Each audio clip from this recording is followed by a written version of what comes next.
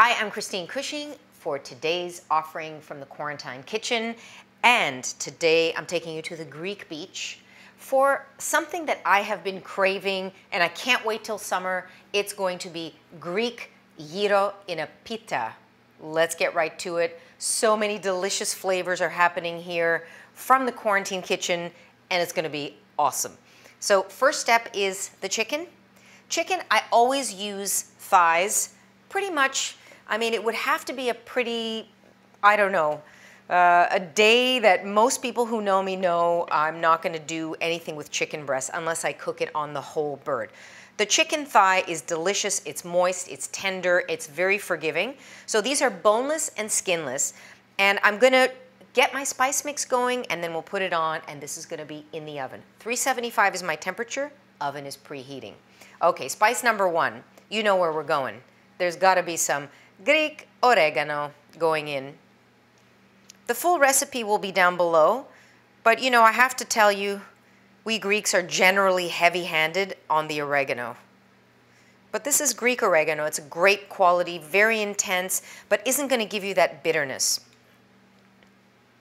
Next spice is some coriander seed, and this actually came from my garden. Last year, for the first time, I grew some coriander, and towards the end, it starts to sprout up, and then you get these beautiful seeds.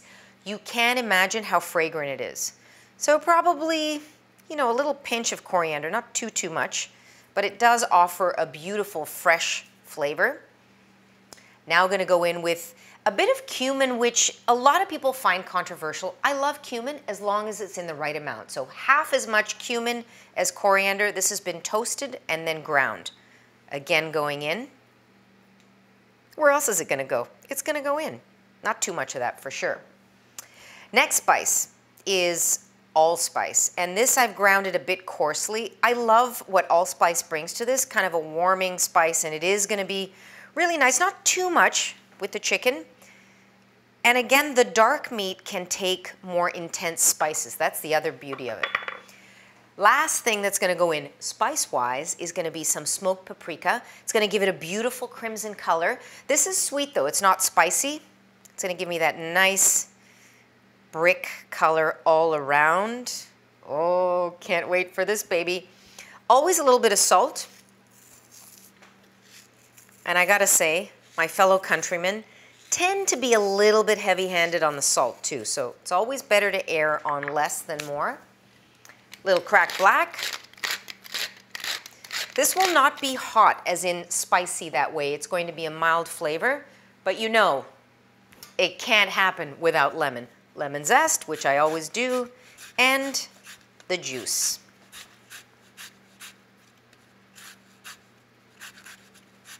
Already, I know I'm in Greece. Lemon and oregano, right? Okay, juice of, let's see, half a lemon or so. This seems like a juicy one. So I'm gonna go with, yeah, it looks really good. Juice of half a lemon, going in. Now let's talk a little bit about the name of this dish. Gyro, we call it in Greek. A lot of people say gyro. So let's talk about the gyro. So gyro comes from the same word that you would say gyroscope. It really is the same word, like the same base of the word. But in Greek, gyro just means spin or turn. I feel like the father in the Big Fat Greek Wedding. Gyro comes from the Greek word to turn around, gyro, which is what it is, and that's how it's cooked.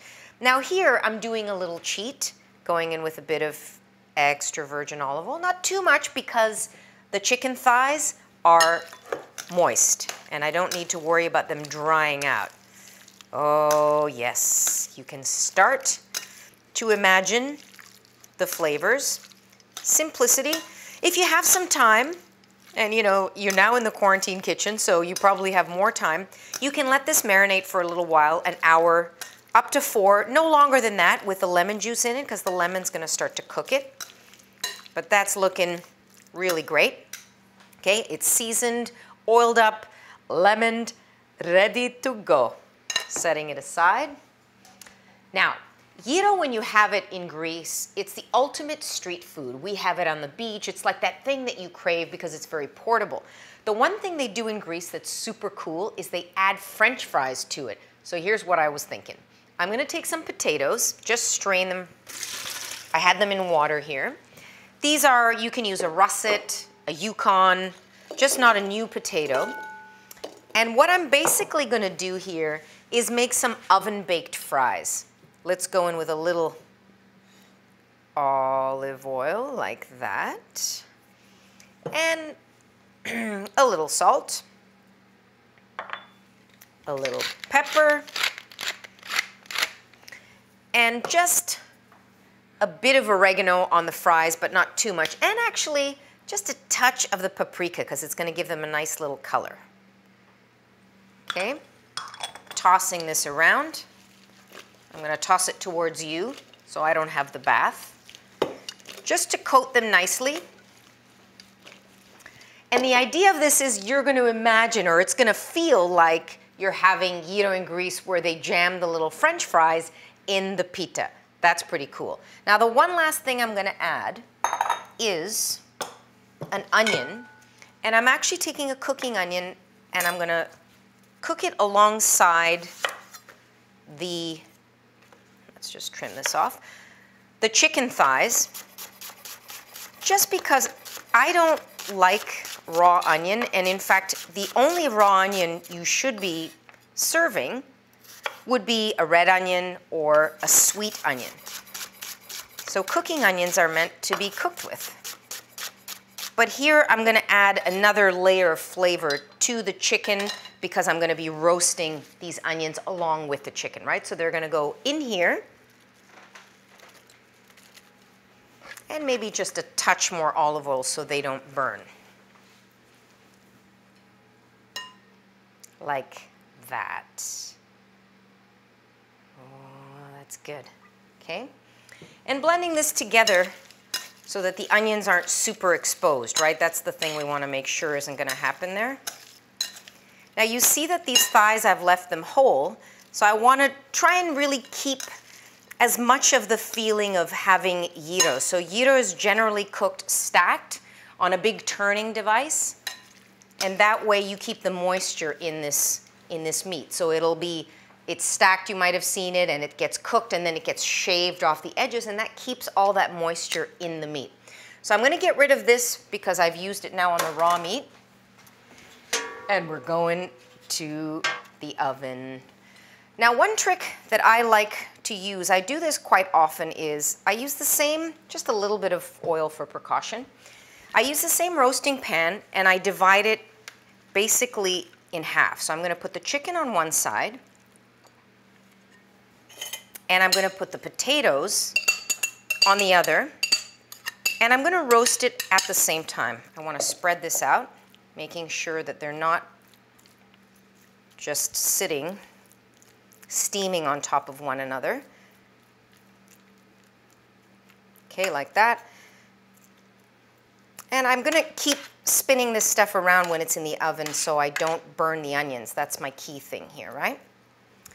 Then potatoes are going to go on the other side. And if I find that the potatoes are cooked earlier, I can always just remove them. If I mix everything together, then it's harder to control my cooking temperature and time. Okay, so that's looking good. Oven temperature, 375 as I said. I'm going to spin this stuff around while it's in the oven. Probably going to take about a half hour, but don't fret. I'm going to have the exact time for you once I see how long it's going to take. Okay, see you in about half hour, I think.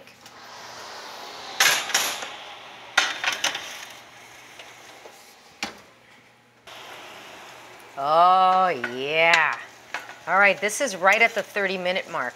Look at the golden color on that meat. The chicken, look at the onions, nice and caramelized. This is what I'm looking at. And now look at the potatoes. You see how I separated them? It's actually the perfect timing for both of these things.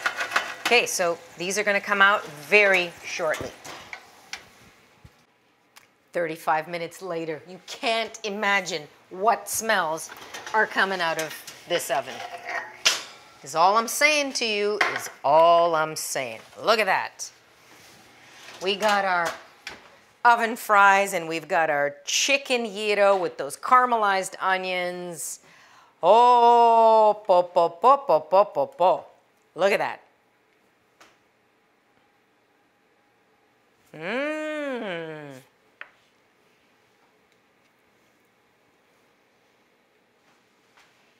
Now, just because we're in the quarantine kitchen doesn't mean I don't have access to some very important tools. It's time to get out the electric. I'm going electric knife to slice this chicken gyro. Who wants in? Oh, look at all those little caramelized bits. So you see what I was talking about? Those onions steam at the beginning, and then you get this golden, I mean, right now, oregano, olive oil, no garlic because something's coming up with a bit of garlic in it, a lot of garlic. Okay, I'm gonna make sure I have some onions. The potatoes I'm saving, they're counted. Don't even bother taking one because I counted them all. All right, ready? Let's get the electric knife going. Really making it feel.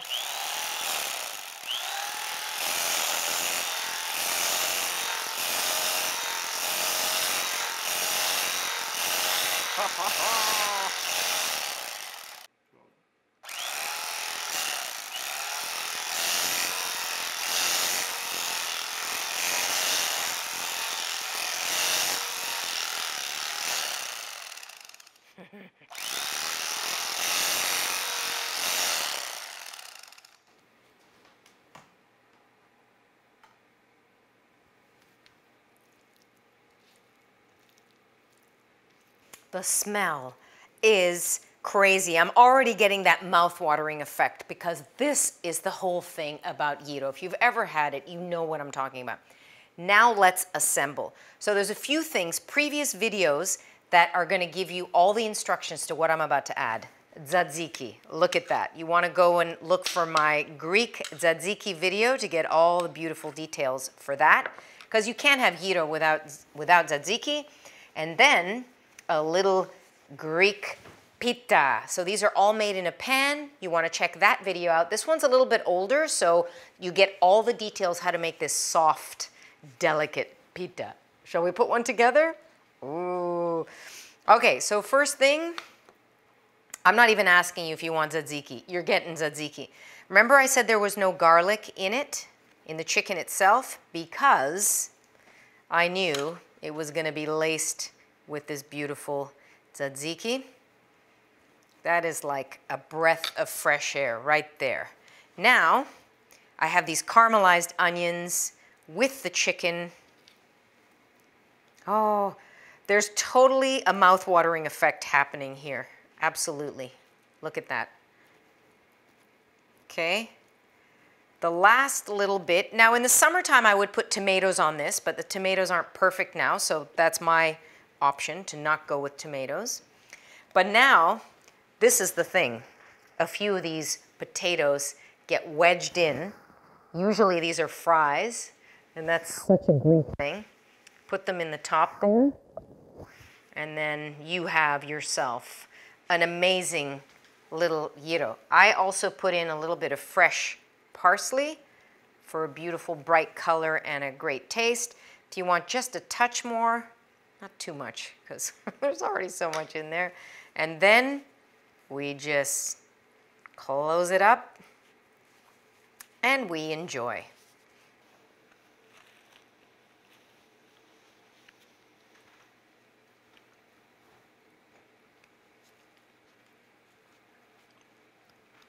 Those potatoes, genius. I have a smile on my face. I cannot help it. The minute you bite into this chicken gyro, you will smile. That's why I wanted to share it with you. Really bring that feeling of being on the Greek beach, taking a bite of that warm pita with the chicken and tzatziki dripping down. Ah, who doesn't want to be there right now? Thank you for joining me on another episode from the Quarantine Kitchen. I want to know what's happening at your place. Suggestions, please thumbs up. Give me a share, a like, and next time we'll be together again very soon in the Quarantine Kitchen. Thank you. I'm finishing this whole thing up. It's so good. So good. Crazy.